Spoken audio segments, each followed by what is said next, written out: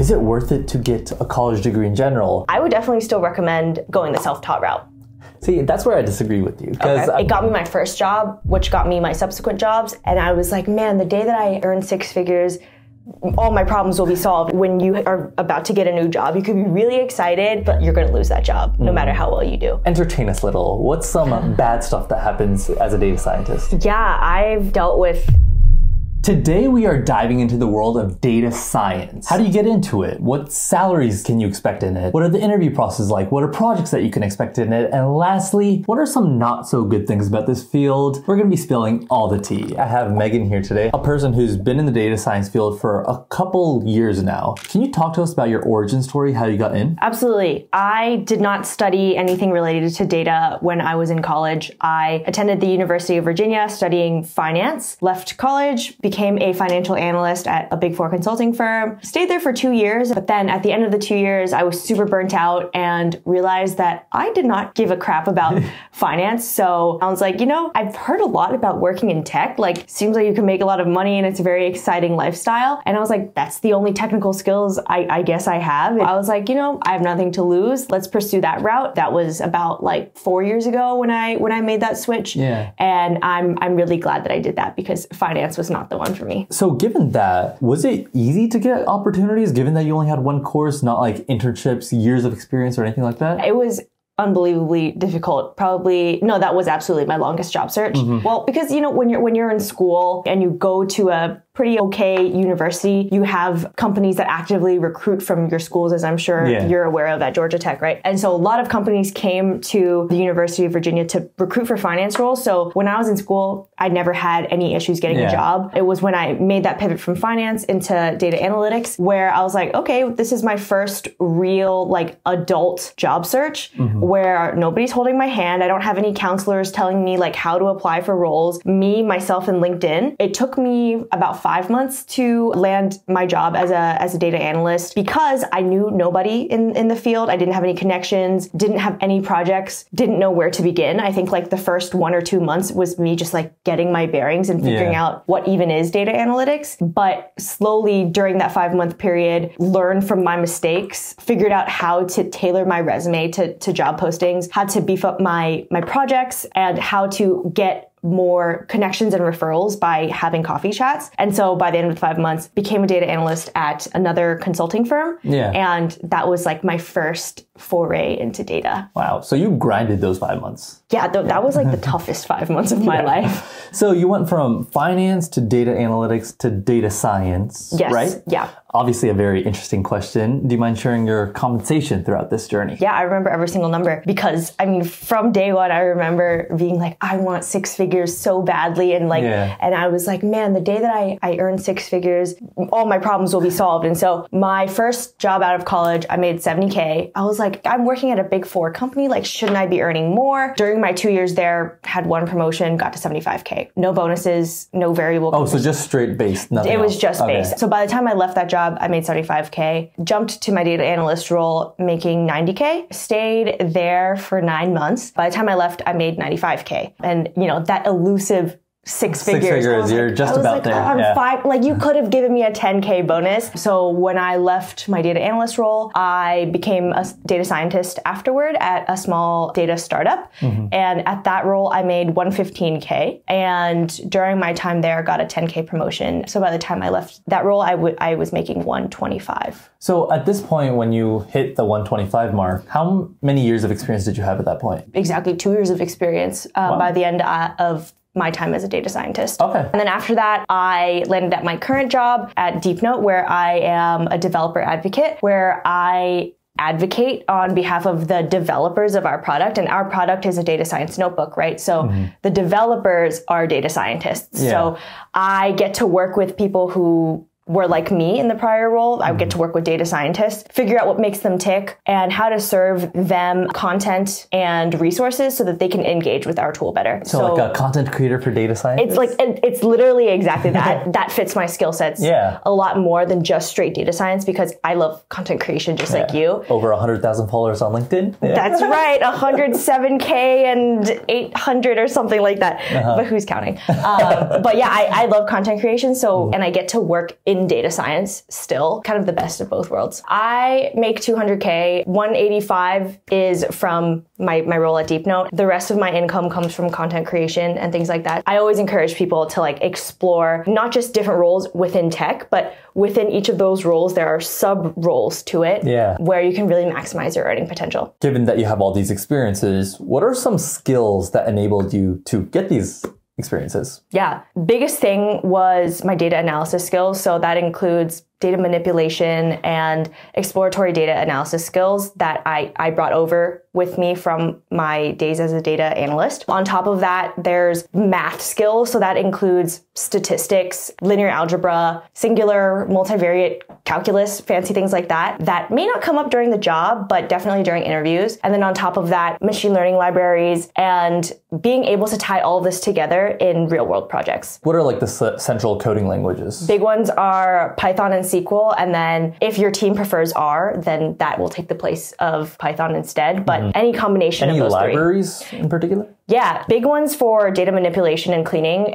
include NumPy, Pandas, those are the big ones. And then for visualizing your data, Matplotlib, Plotly, Seaborn, those are the big ones. Yeah, and scikit-learn for machine learning? You know it. Yeah, that's a popular machine learning library. So you acquire all these skills. When you go to apply for the job, obviously there's an interview process. What's that like for data scientists? First, you have your typical recruiter screen to make sure that you meet the basic qualifications. And then usually it goes straight into the technical screen to make sure that everybody's on the same level in terms of like coding skills. So that will usually look like a combination of SQL and Python, but really good interviewers will ask you like, hey, would you prefer Python or R? You can specify that way because the testing software that they use, like you can just choose the language. And then after that, they might go more in depth into like scenario questions to ask you about the projects that you've done, hypothetical questions of like, hey, how would you handle like this outlier in the data so that they can test your critical thinking and like also the technical skills of statistics. Is it a business case study they give you? Yeah, sometimes. I have seen that being tied into the coding rounds where if it's a take-home test, I've been given take-home and on-the-spot coding tests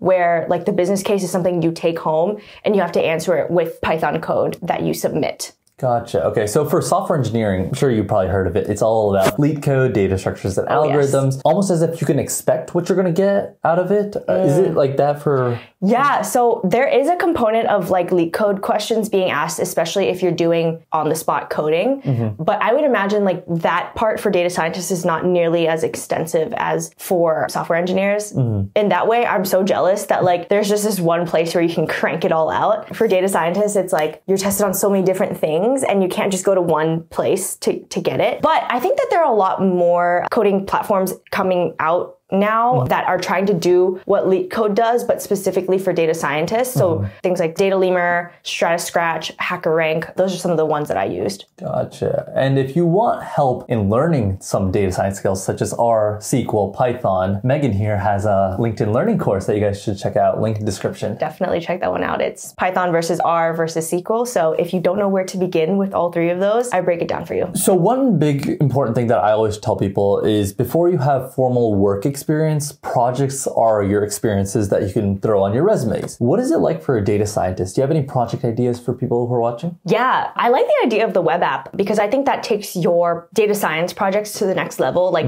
you're not just presenting a bunch of code to like your interviewer. They don't care about your code. They care about what you can do with it. So if you built a project that you have deployed into a web app and like you can show them in a nice polished interface, that just makes your project stand out so much more because your interviewers can interact with it. You could do projects like churn prediction, stock price prediction, house price prediction. Those are the pretty basic ones. But another way to make them stand out is if you tie the projects to something you actually care about. So like if you're doing like a house price prediction analysis and like you're not even looking for houses, what does that matter to you or to the interviewer, right? You want to do something that is actually useful to you. So some of the projects that I did when I was first starting out was I powerlift. And so I like scraped a bunch of data from this database of scores from powerlifting competitions and tried to use that to to like predict whether an athlete would make or fail their next attempt. Another one was LinkedIn engagement prediction. It would take in things like the length of the post, how many emojis the post had, the topic of the post, and try to predict how many likes it would get. So these are projects that I was like, I actually care about this, so I'm going to put all of my effort into building it.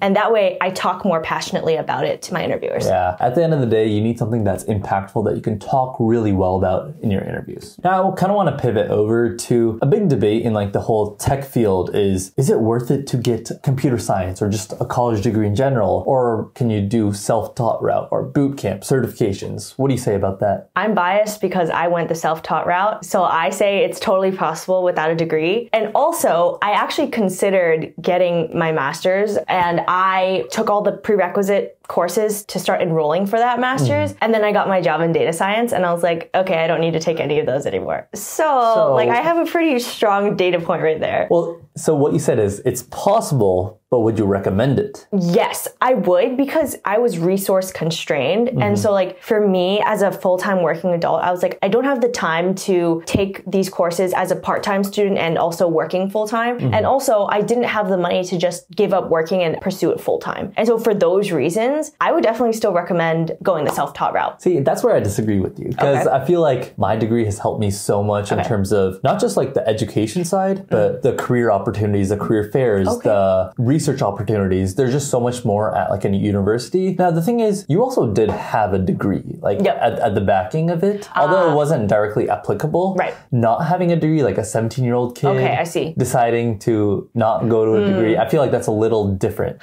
It's tricky. Like I do think you should have at least an undergraduate degree, but plenty of people these days are even of the opinion that like, hey, you don't even need that to break into tech. And I think that's definitely more the case, that you can get a job in tech without a degree compared to like finance or consulting. Those things are very pedigree based, whereas tech is ability based. I like that. Yeah, but I would still say, like, if you are a 17-year-old kid and you're like, hey, should I go to college or should I not? Go to college.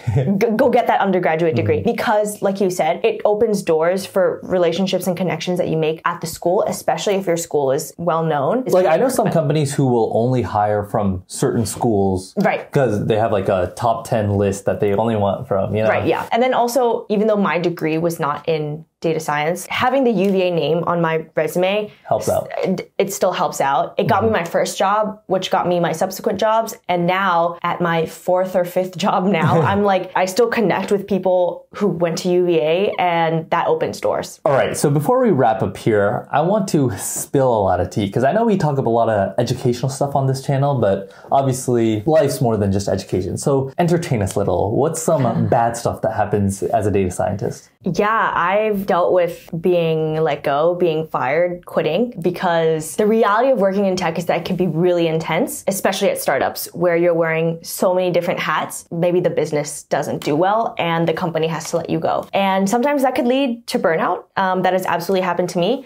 Or you could not have enough work because your business is not getting the customers that it needs because it's an early stage startup.